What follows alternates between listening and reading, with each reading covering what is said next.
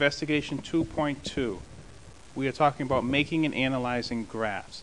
What I would like for you to do is to read the top of page 32, where it kind of explains where our college students are and what it is that they're trying to accomplish at this particular point. So from the title, you can kind of see they're trying to find customers. All right, so what we have is we have a table, and we are asked to basically make a graph of this table. So what I'm going to do in this video is basically just get the graph set up. And then after that, you're going to be kind of on your own to finish the graph. And then in the next video, I'll show you the completed graph, and we'll start answering some of the other questions. So part A, to make a graph of these data, which variable would you put on the x-axis and which variable would you put on the y-axis, and explain. All right, so as we've been talking about, our variables are total price and number of customers. Anytime we're given a table, whatever the table headings are, that's pretty much what our variables are. So now the only question is, which one goes on X and which one goes on Y? You can't always assume that whichever one is listed first goes on the X and whichever one is listed second goes on the Y. All right, that's a bad assumption to make. It happens a lot of times, but not all the time. All right, so what we have is total price, number of customers.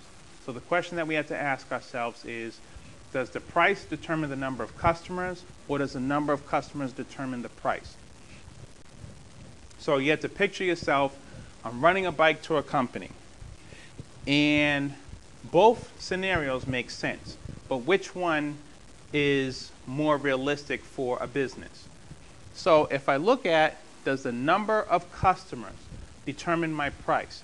What that basically means is, I start a bike to a company, and I'm going to start on a particular day. I don't know what price I'm going to charge yet because I'm waiting for the customers to show up.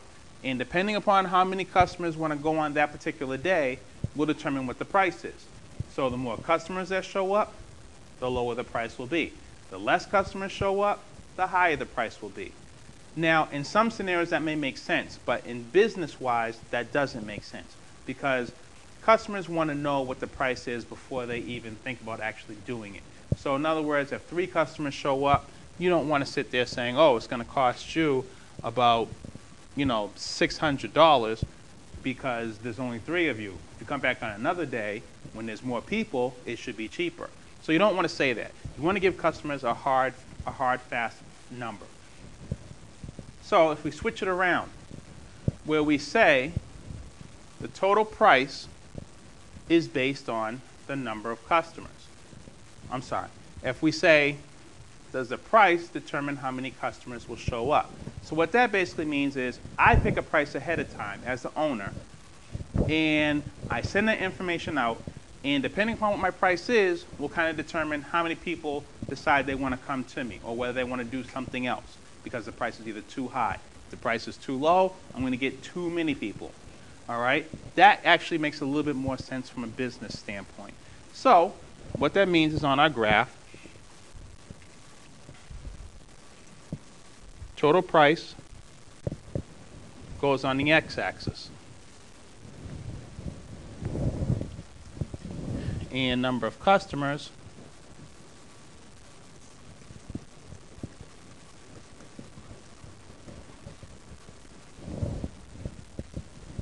goes on the y-axis. Now, the very next thing that I have to do is, because now I'm working on part B, where it says make a coordinate graph of the data on grid paper. So again, I'm just going to walk through how to set it up, not the actual plotting of all the points. So we're done with part A, so part B. All right, so what I want to do is I'm going to first pick what I want to use for a scale. And I like to skip lines, but you do not have to. And what I have been saying over and over again is if you're skipping lines, you have to remember to also skip here because this is 0. So 0, skip 1 or whatever the next number is. Okay, but you have to skip. You can't say the first number is right here because 0 is a value, so therefore you have to treat it like 1. All right. And I'm going to do the same thing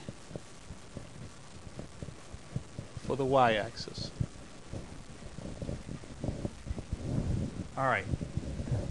Now, one of the things that I discussed with the groups yesterday was how do you figure out a scale? All right, so what I'm going to do is I'm going to actually walk through the calculation of how we do this. And move this over to here. Okay. So for the x-axis, total price. So total price is x, number of customers is y. The highest value in the x column is 600. And I have 1, 2, 3, 4, 5, 6, 7, 8, 9. I have 10 lines. So if I do 600 divided by 10, I'll get 6. Well, 60, but I'll get 60. So what that means is each line has to have a value of at least 60. Okay, I can go higher than that, I can go less than that, it's up to me. So what I think I'm going to do is, actually I think I will just use 60. So my first line, my first mark is 60, then 120, 180, 240. What is that? 6 times 1, 6 times 2, 6 times 3, 6 times 4, 6 times 5, 6 times 6, 6 times 7, 6 times 8, 6 times 9, 6 times 10.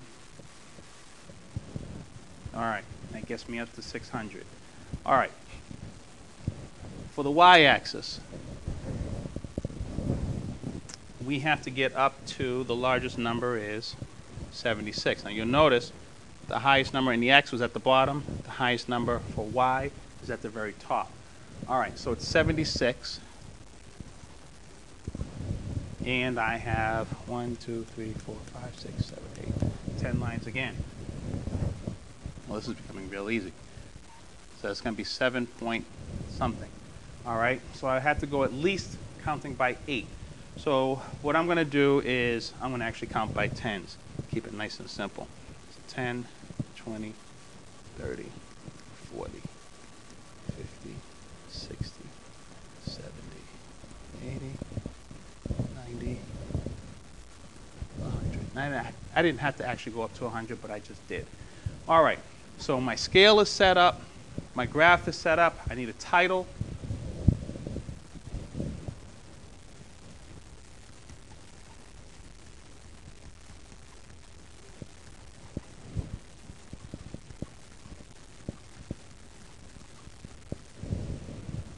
Okay, and I have a title.